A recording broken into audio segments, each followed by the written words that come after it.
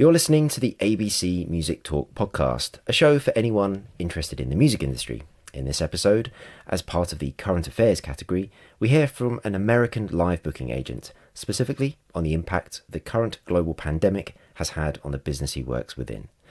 But since booking this interview, America is also hurting for a whole other reason. That of the devastating scenes from the streets where violent clashes between pro-equality citizens and the authorities are taking place, following the unlawful murder of George Floyd. Just the latest victim in systemic racism that riddles not just America, but so many other so-called civilized societies. But first, a reminder of my sponsor, Rota. Rota is for artists, managers, labels, or anyone in the music industry who needs to create video content for promotion or monetization. Rota makes it fast, easy, and inexpensive to do all of that in one place. Head to www.abcmusic.co and click the Rota logo on the homepage to access a 10% off discount for the service. So today, it's a bit of a rare treat for my listeners, because I get to put my interviewing skills to a proper test, as my guest this week contacted the show to share their experience in the live sector, which I'm hugely grateful for, as I tend not to find myself in it a great deal personally, and therefore my professional network is a little limited in that world. So, welcome to the show, EVP of Bi-Coastal Productions, Jack Forman. Hi, thanks for having me, Alex. Yeah, no, thanks for doing this. I really appreciate it. I mean, as I've just mentioned, I typically work on the recorded music side of the business, and so just as a consequence, they're the people that I know. And so this whole podcast was meant to be a sort of, a full sort of spectrum of the industry. And it's kind of been one of those things where, somebody I might know somebody else, and therefore I kind of can get myself into other worlds. And it's been personally, for me, a great learning tool. So I hope that sort of works for other people as well. Okay, so I don't know how many of the episodes you've listened to, but all of my guests have to give their, if you like, origin story or how they got into the music business. And if you could also introduce Bi-Coastal Productions, that'd be super helpful. Sure. So I originally come from Wisconsin, Midwest state, and that's really where my origin story starts when it comes to music. I went to a school called Columbia College in Chicago, and I majored in arts, entertainment, and media management, which really brought me more and more into the live sector and got me very excited about being in this industry. And my first experience was with a record label. I took some time and moved to New York for a little bit, and then came back and got a internship at the Windish agency, which is now part of Paradigm in recent years. And after that, after college, I ended up getting recruited to ICM Partners here in New York, where I worked as an assistant to a prominent urban hip-hop and R&B agent. And it was a wonderful experience. However, I just wasn't seeing as much of a future for myself in that particular format as much as I love the music. So I ended up branching out and finding Bi-Coastal Productions, wonderful boutique agency at the time that was run by Ron Gartner and Fran Heller, a married couple who's always had a big passion for music.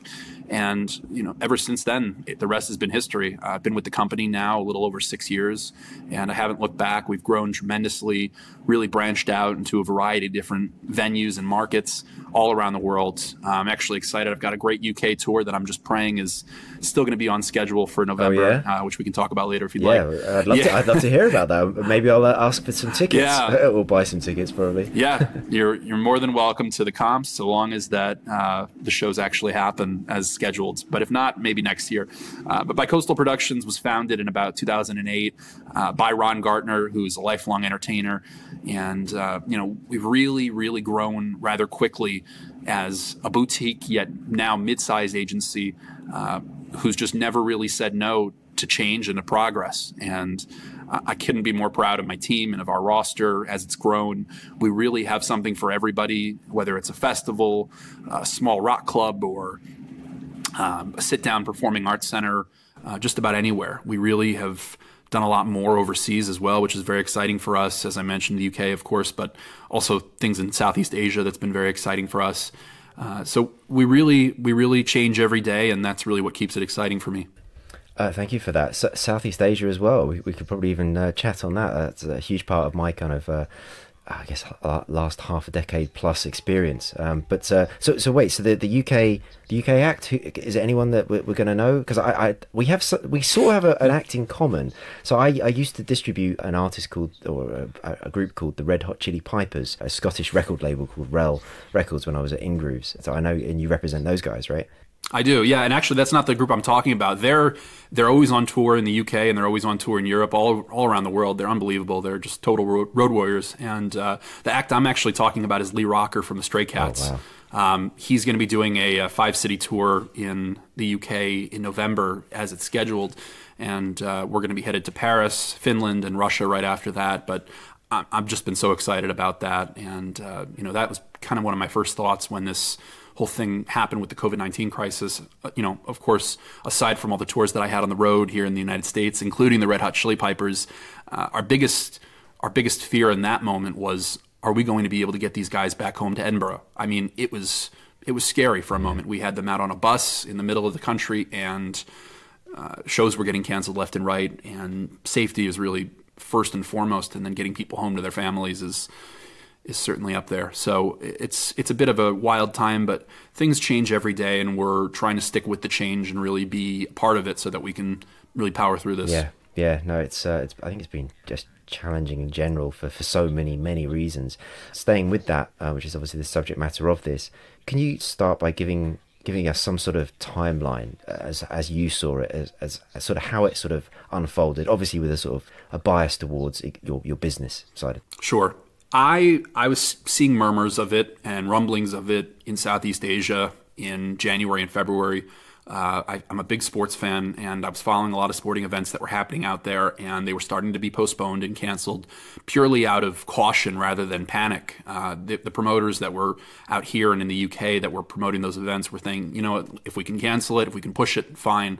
But then as March crept in, as some cases started coming over here, spreading throughout Europe, and as Italy became more and more infected, it became a bit of an inevitability that it was going to make landfall in some of these other countries. And when it happened here, it really hit us like a ton of bricks, because we were seeing it happen and we thought, you know what, it'll be managed, it'll be okay, everybody will have the right response to it. And then sure enough, shows just immediately took a dive. In the middle of March, it was, I believe, a Wednesday or Thursday where all the calls really came in at once. And it was that next day, I believe, or the day after, that I told my staff not to come into the city, or at least to come into work. Most of my staff is based in New York City, and I commute in from the Jersey Shore. And it was very, very, very, very frightening, for that fact alone. But also, we had countless artists out on the road. We had tons and tons of shows scheduled from March into the summer, and even beyond that all became a question mark. And as an agency, we rely heavily on those shows to happen, to operate, and to also support our artists. And you fear for their safety. You fear for the safety of the promoters and the venues and the staff at these venues, who've been just hit tremendously. However, these past few months, ever since everybody's been at home, we've been working. We've been keeping busy. And for the people that are booking, we're happy to be booking as far out as 2022, amazingly enough. And for some of the other people that are just trying to figure things out, we're at least on the phone with them, and we're having conversations every day. I'm telling my agents that if you're not consistently booking something, that's okay. We don't expect you to be consistently booking things like crazy right now, because who in their right mind is buying for the months ahead unless they have a clear plan and clear direction from their local government? But the agents have been able to have conversations that are meaningful with all the promoters, all the buyers, all the theaters and the venues, and just see how everybody's doing, what the plan is. Are you starting to experiment with virtual programming, which we can delve into as a whole other topic? Well, I think we'll try and tackle some of that sort of more positive stuff in a little bit. But yeah. I mean, this whole loss of income piece. I mean, this is I haven't really understood how it works in America. I can only kind of look at it through the lens of the UK. I personally a part owner in a bar, so sort of within the hospitality business in the UK, and the government here have been surprisingly amazing at supporting businesses like that through a sort of mixture of furloughing staff, so providing through the majority of salary directly from government, as well as grants. And so whilst we're not able to turn a profit as a business, at least we haven't lost the business. But I can't. That's not the same in the States, right? It can be. For the businesses that were able to receive aid, it was helpful, largely to maintain your staff, which is really the focus of these government grants in large. Although our Congress passed something yesterday, I believe, that may change some of the leniencies behind that government funding. But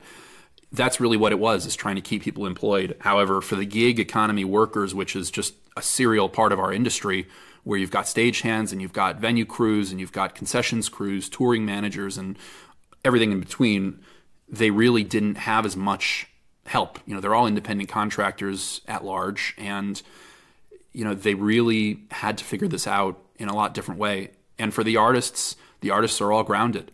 A lot of shows were canceled, and big goal for us was to try to reschedule everything, to make sure that these things did emerge on the other side, even though it's not necessarily new revenue, it's deferred revenue, because it comes in place of making future revenue at a time when you were expecting it. You're really just making up for what you missed.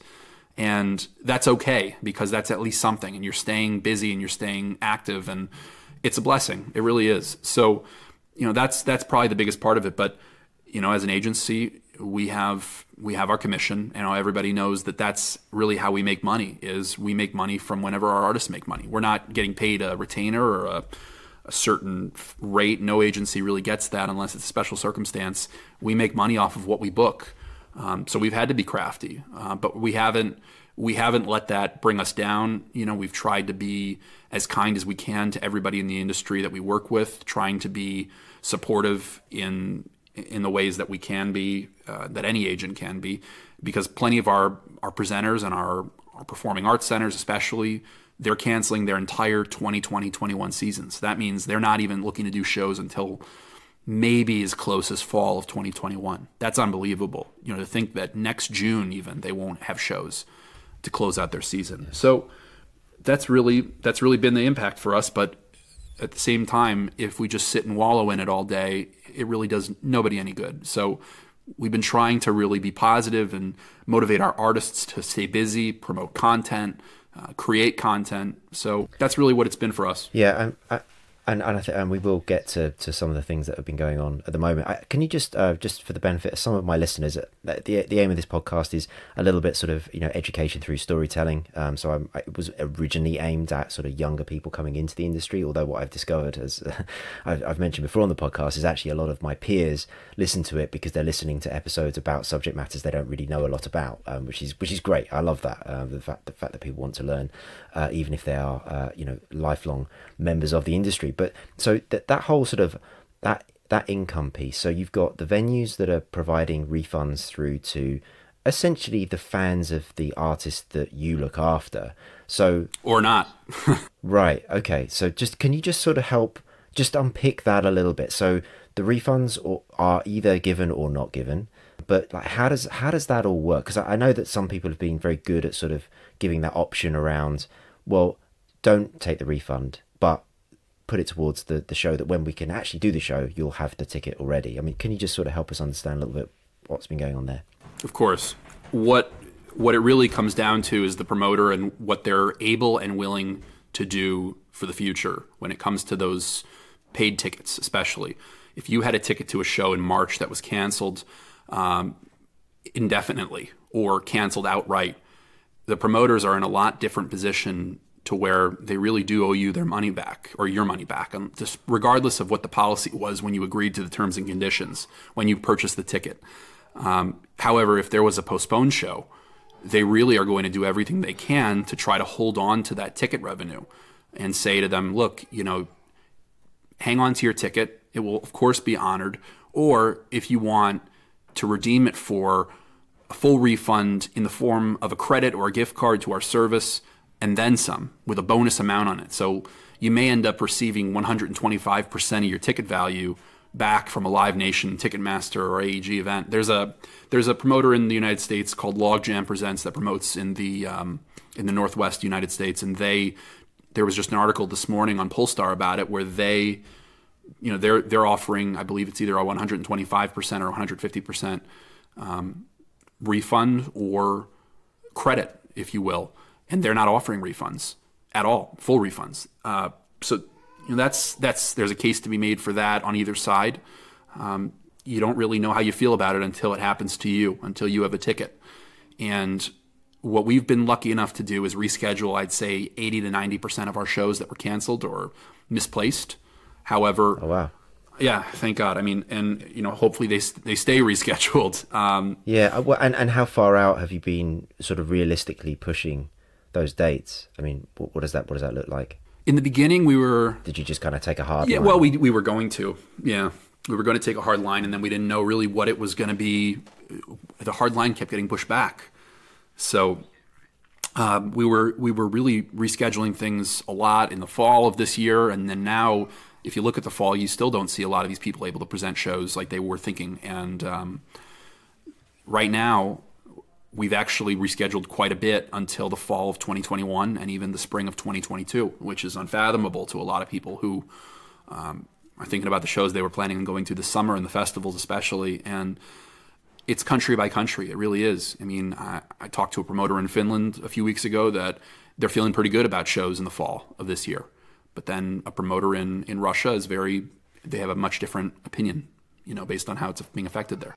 Other than trying to reschedule the shows, is there anything else that an agent can kind of do in terms of, sort of helping with this sort of loss of income, that's going on? I guess this sort of perhaps leads into some of the ideas that either the artists themselves have been coming up with or with the labels that they're working with. And, have you as an agent been able to kind of get involved with any of these kind of new initiatives at all? Yeah, agents, managers, and labels have all really been pushing the artists to try to find new streams of revenue while they're sitting at home, or at least plan for ways that they can make it a lot quicker once they all return to action, if you will. And one of the biggest things that we're encouraging artists to do is ticketed live streams. That's something that you never really see an agent necessarily get involved with when the artist is doing it at home, but sometimes they lack that support. And we've actually started aligning ourselves to various streaming platforms to perform and create and promote those ticketed live stream performances. It's unbelievable. So that's something new. Because a few of the tech companies have been kind of adding that payment mechanism into it, right? Because I mean, the donation piece was kind of everywhere at the very beginning of it, which is fantastic. Yeah. But of course, it's a different kind of mechanic, right? Asking somebody to make a donation to a charity versus to access this, please help support us and pay for a virtual ticket. But yeah, it was kind of good to see at least some of the mechanisms to allow that to be made viable by some of the tech companies starting to come into play. Or have you been doing it sort of outside with other Eventbrite type of or Dice or whatever? It depends. I mean, we're doing a project right now with a great company in the UK for one of my artists whom has created this interesting experimental project. His name's Gordy Marshall. He was the drummer for the Moody Blues for 25 years, and he lives in London. And he's working with a company right in London that's actually going to be producing a wonderful concert film that they're going to tape in October at the Harlequin Theatre, and they're going to distribute it as a pay-per-view event to venues all over. But then, that's one way of doing it, where we may end up actually distributing it to some people in a bit of a different way. But I really have a bunch of different answers for that, especially with another platform that we've partnered with kind of on a friendly basis. It's this platform called Veeps, where they've created a platform for artists to present ticketed live stream shows with high quality, where they don't take a commission. They only take a ticket fee from the ticket buyer. And it's great for the artist because the artist gets to keep more of the ticket revenue, and they can do it from anywhere at any professional level. And it was started by these two brothers from the band Good Charlotte, Benji and Joel Madden. And they wanted to create something that was for artists by artists. And we've been lucky enough to get in touch with them and work with them on trying to get some of our artists involved and also get some of the venues we work with involved because they need the help just as much. That sounds really interesting. And you mentioned the term high quality. I was curious as to, in the old days of physical, you'd often find certain sort of iconic live shows being professionally recorded and being then made available for purchase on DVD. It was a whole sort of section within record shops. I mean, is that something you think that is likely to be a sort of secondary sort of chance at trying to generate revenue? Yeah, I think that even before the crisis broke out, there was a tremendous amount of investment into streaming platforms for just about everything. And now it's just become much more at the forefront because of the fact that people are at home and that people can't go out to access great entertainment. They're finding it in other ways. They're finding it on Twitch. They're finding it for sports platforms. They're finding it on things like DAZN and ESPN Plus here in the States, and all these different great apps. And it really was emerging before this all happened, and then now it's just gotten a lot more following. And I think it's going to continue, believe it or not. Even when venues open, that doesn't mean that everybody's going to feel safe buying a ticket and sitting or standing at a big venue with a lot of people.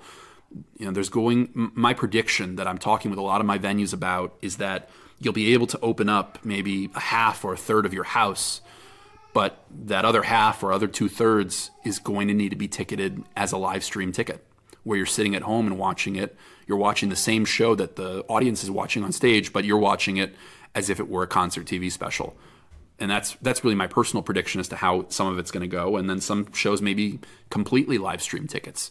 And people are finding new ways of consuming content every single day, especially the young people. The people that are much younger than you and I, they're serial consumers, if you will.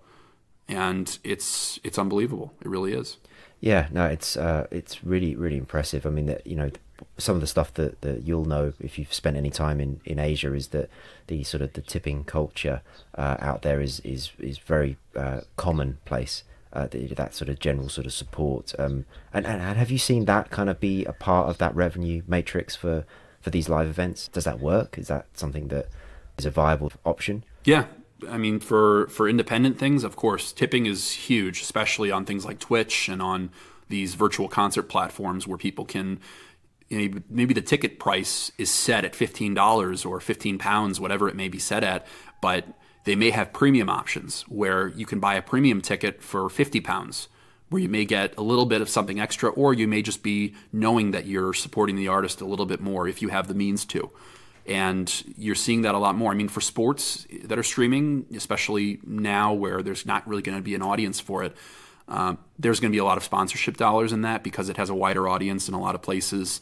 There's always been crazy sponsorship with sports, but with concerts, you may see some of that too. Some of the local businesses, if it's a local venue putting it out, may decide to add some sponsorship dollars, which benefit the venue and the artist. But tipping is certainly big. And for a platform like the one I mentioned before, Veeps, with 100% of the revenue going to the artist, if an artist sells 1,000 tickets at £5 a piece, that's a game changer for a lot of independent artists who are really trying to put food on the table right now. And I wanted to ask you about another thing that I'd seen kind of floating around on my Twitter feed, people talking about creating sort of small virtual venue sizes. So basically limited tickets that are available. Is that something you support? Do you think that's a good idea? Or is that sort of a bit of a sort of trying to fit the old world into the new world, given that it's the internet and therefore anyone in the world could theoretically access it? I mean, have you got any kind of experience with that or thoughts on it? Yeah, I think people will always love feeling like they're part of something exclusive. It's human nature, I think. And for the people that really eat that up, they're going to see that as a premium and they're going to pay good money for that, especially if they have it. What's interesting, I was reading something this morning or yesterday, I believe, that One Night Records in London is setting up this whole interactive London Bridge experience where people can come into this maze of stages, if you will, where they can experience live shows, but it's going to be very limited, and it's probably going to cost something steep if I read it correctly. And people are going to love it. The people that feel safe to go, where they want to get out and see people and see live entertainment, they're going to love it. But some people won't have the means to do it, unfortunately. If unemployment is nearly as bad as it is in the UK as it is here, you'll certainly agree that a lot of people won't have that kind of premium money to spend. So I really think that it's going to depend, but I definitely see a rise in that as much as I saw it before the crisis. People love VIP. They love limited secret shows, studio sessions where it may be broadcast, but still a limited few can come in and experience it live. So I definitely see a rise in it. Can we talk about digital marketing for a second? So, I mean, my experience of it is one, I kind of work alongside some of the best brains in the business on it, with some of the work that I do with a company called Empire. But I try and do it for my podcast, and I think fail continuously at it. So I find it really, really hard. I mean, I found the podcast, so it worked on me. So that's true. So that's excellent. Like, I guess it's some, sort of modicum of success then. But I know that, like, organic reach is so incredibly low, and to do the paid advertising is, it's one of those things where you kind of have to be fairly current with what's working. You have to have a proper strategy. You have to kind of really play at it. You can't just sort of spend a little bit of money and hope that it's going to turn it all around. Have you seen kind of anything that's working really well with some of the artists that you're working with that seems to engage the right type of audience and grow the audience? Well, pre-COVID, I should say, it really was a little bit different.